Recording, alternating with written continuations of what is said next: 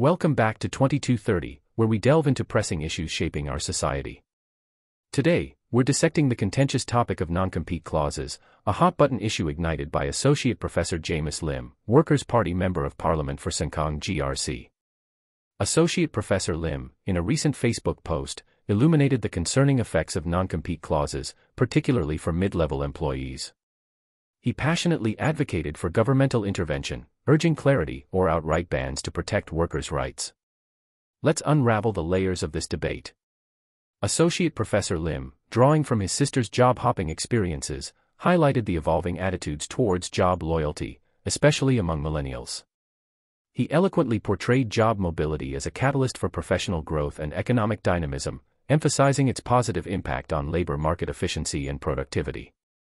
However, he didn't shy away from acknowledging the flip side.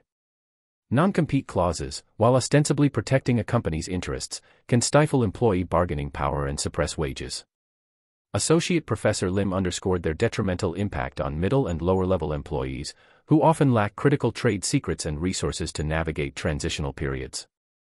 Associate Professor Lim's call for governmental action resonated strongly. However, Singapore's Manpower Ministry, represented by Minister Tan See Leng, opted for a different path. Rather than imposing sweeping regulations, Dr. Tan revealed plans to unveil guidelines on non-compete clauses in the second half of 2024. In a parliamentary session, Dr. Tan defended this approach, citing existing civil court principles and emphasizing the importance of balanced negotiations.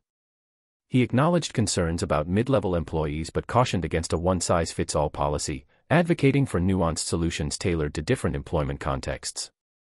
The divergence in viewpoints between Associate Professor Lim and Dr. Tan encapsulates the complexity of the issue.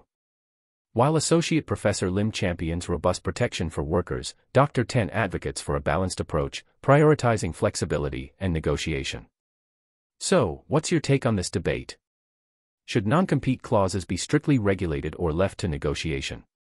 Drop your thoughts in the comments below, and don't forget to like, share, and subscribe for more thought-provoking discussions.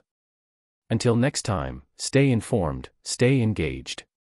This is 2230, signing off.